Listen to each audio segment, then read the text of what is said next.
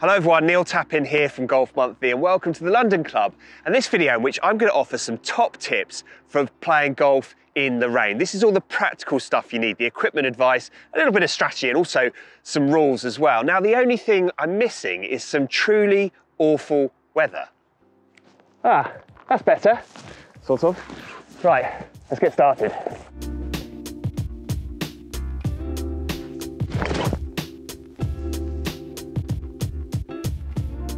Now, for most golfers, they'll need to choose whether or not to use an umbrella when they play golf in the rain. And for me, it depends on two factors. One, how windy is it? If you're constantly fighting with the umbrella, it might be best just to not bother. And two, actually, how wet is it? If it's really pouring it down, then frankly, you're gonna get pretty wet anyway, and it might just not be worth the trouble of having an umbrella with you. As you can probably hear through the microphones, it's pretty windy out here today, so I probably wouldn't use an umbrella, but if I did, I'd definitely put a dry towel, fix a dry towel in underneath the umbrella. So that's a really handy thing to do to keep your hands dry to dry your hands before you play any shots, and keeping that towel dry is absolutely crucial.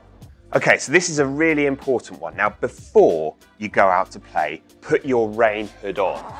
Now, I've done this in the past where I've got to the club, put my clubs outside, gone in for a coffee and it's rained, and I've come out and all of my golf equipment is soaking wet. That's absolutely what you need to avoid. So check out the weather forecast, know if it's going to rain, and if it is, take some time either before you leave home or in the clubhouse before you go out to play to put the rain hood on in the dry. Give yourself half a chance.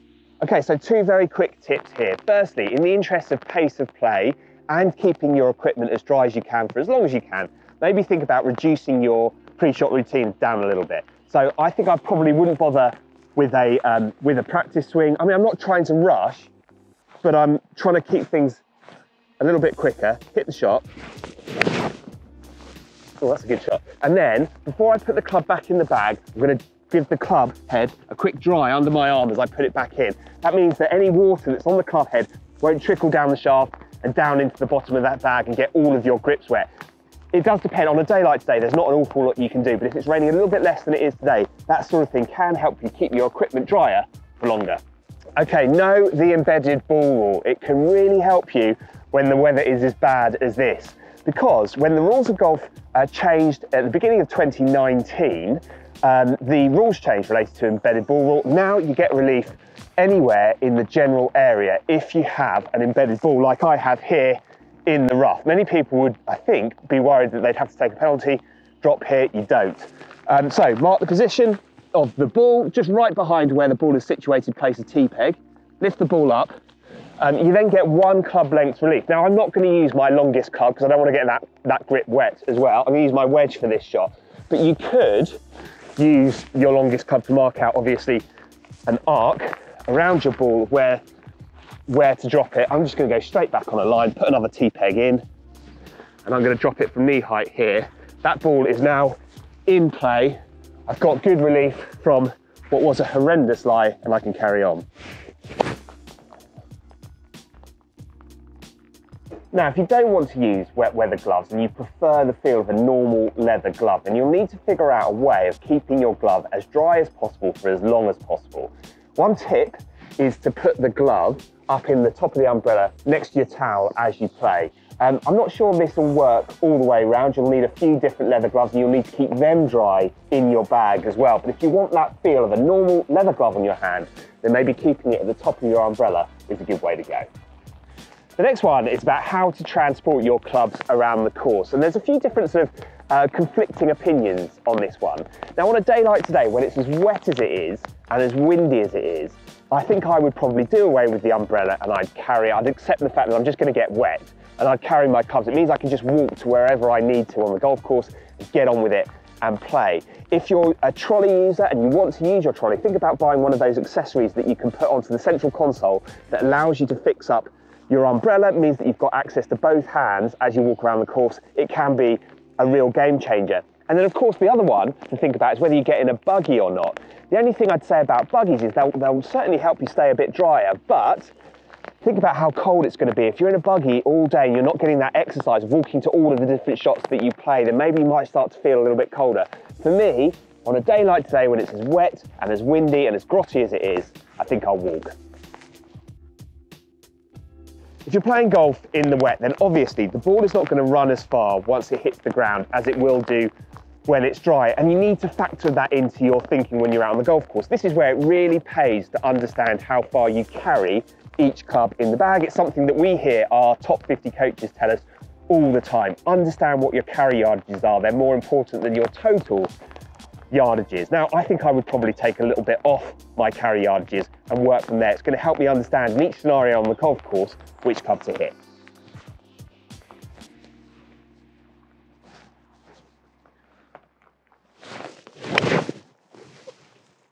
Okay, so if it's raining, it's likely to be fairly gloomy out, and in that scenario, think about using a yellow golf ball. Now, there's lots of different types of coloured golf balls on the market at the moment. I would avoid using some of the darker colours and go for yellow instead. In my experience, this is just that little bit easier to see. I think it's just worth having some in your golf bag, even if you're somebody who sort of really likes to stick with a white golf ball. Have one packet of yellow golf balls stashed in your bag for if you're playing golf in the summer in really sort of dappled sunlight, it can be easier to see. And on days like today where it's really gloomy, a yellow golf ball can be really handy. Okay, so I'm going to start with an apology to all those people who've heard me say this before, but I think it's one of the best tips for playing golf in the rain, and that is to get yourself a decent pair of rain gloves. They tend to be black, they tend to come in pairs, and they are designed to be worn the whole time that you're out on the golf course in the rain. The wetter they get, I think, the more traction they offer you. Certainly in my experience, they are a lot better than either playing golf without a glove or with a sort of standard leather glove. They'll also extend the sort of lifespan of your regular white leather gloves that you've got as well. So think about a really good quality pair of black wet weather gloves for conditions like this. It could make all the difference. Okay, so this one is a fairly obvious one, but it is worth saying. Try to avoid the temptation to play golf in your comfiest pair of spikeless shoes. Two reasons, really. Firstly, you are more likely to slip, obviously. And then secondly, I think that I have a few pairs of shoes, but on a day like today, it'll be my sort of hardest wearing pair of spiked golf shoes that I'll wear. That tends to mean that I can extend the life of my spikeless golf shoes by not wearing them on really nasty days like today. So for me, it's my best pair of spiked golf shoes, maximum traction, mean I can swing through the ball with a little bit more commitment, a bit more aggression, which is really going to help me out on the course. For this one, bucket hat. Now, as you can see, the weather out here is horrible. Nobody, I don't think, is particularly relishing playing golf on a day like today, but sometimes you have to, and in this scenario, a bucket hat is really important. I think in particular because it stops the water from getting down the back of your waterproof suit, going down your back and making you cold. Also, for anyone who wears glasses on the golf course, that bit of extra protection at the front. I wear glasses, I sometimes wear a cap and a bucket hat on top. Might not look the best, but it keeps me nice and dry. So I store my bucket hat in my golf bag so that when the weather is as bad as it is today, I know I've got that little bit of extra help.